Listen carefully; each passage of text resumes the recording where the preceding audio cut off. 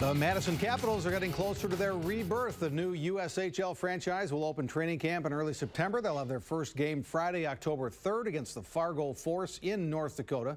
The home opener will be October 18th against the Cedar Rapids Rough Riders. Today, the Capitals showed off their new uniforms for their inaugural season.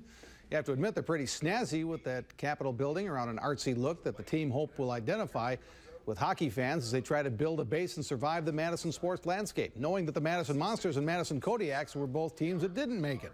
The new head coach, Luke Strand, says these Capitals have a chance to be different. We've got an opportunity to put a real stamp on this. This age group of players is very impactful. And they're talented.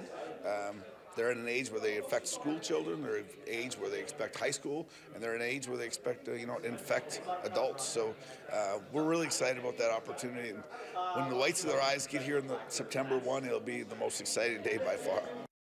The Capitals also announced their schedule today. They won't have any conflicts against the Badger football or Packer game, and they say their games on Badger hockey home days will be complementing the Badgers. They'll have a number of dollar beer nights at Alliant Energy Center as well, just like the old days at the beer garden at the Coliseum.